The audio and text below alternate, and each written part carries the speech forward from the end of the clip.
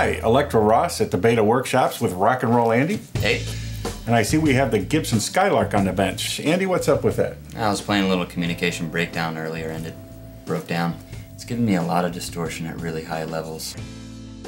Well, this amplifier was designed for a very warm, sweet sound, and it's not very powerful. It's less than 5 watts. A distortion is not one of its traits. So we're going to have to open it up and see what we can find.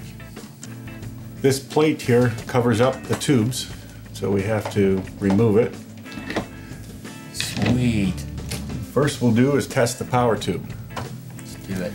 Take it out, put it in the tester.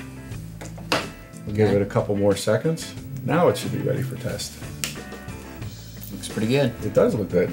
We'll do a life test now. I'll push this and see how fast and how far the needle drops. If it drops slowly like that, there's a lot of life left in that tube. Rock on tube. So we know the power tube is good. We'll have to take the chassis out and dig a little deeper.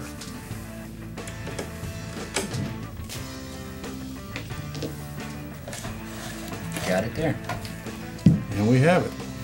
Put the tube back. Now, tube amplifiers cannot be run without a speaker connected. So I'm going to use this load resistor. What is a load resistor? It presents itself to the amplifier as would a speaker. So we don't actually have to have anything making noise. We'll turn it on, let it warm up. I'm going to use this meter to measure the different voltages. In an amplifier such as this, there's 3 stages with the tubes, and each tube is coupled or connected to the next stage with a device called a capacitor. What the capacitor does is it lets the signal come through without any of the voltage from the tubes. Okay. So we'll test this one, and we see we have voltage on one side, and it should be 0 on the other. And this one's showing some voltage there, so that capacitor is probably the problem in this case. No good. So let's go ahead and replace it. We cut out the old one.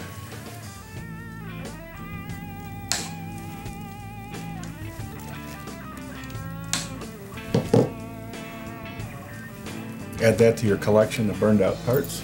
I got a lot. We take the new one. We solder it in place. That looks hot.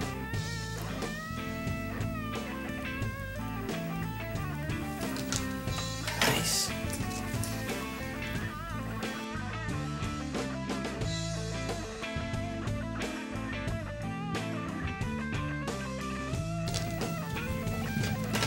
All right, now we have the new capacitor in place.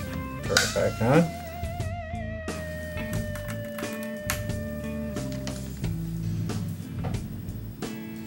Now we have 0 on one side and voltage on the other. That should solve our distortion problem. Nice. Well, this amplifier should be good for a long time. All the capacitors have been replaced. Like the flux capacitor? No flux capacitor. Let's get the chassis installed in the cabinet so we can give it a try. Let's do it. We'll disconnect the load,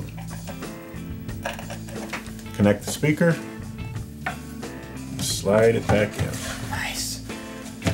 You ready to give this thing a try? I'm ready to give it a whirl. I bet you know where you can find a guitar real quick.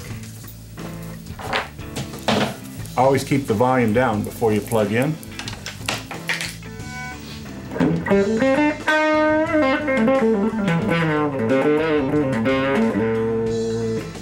It's pretty good. Ready for the next session. This is Electro Ross at the Beta Workshops. Stay tuned for more.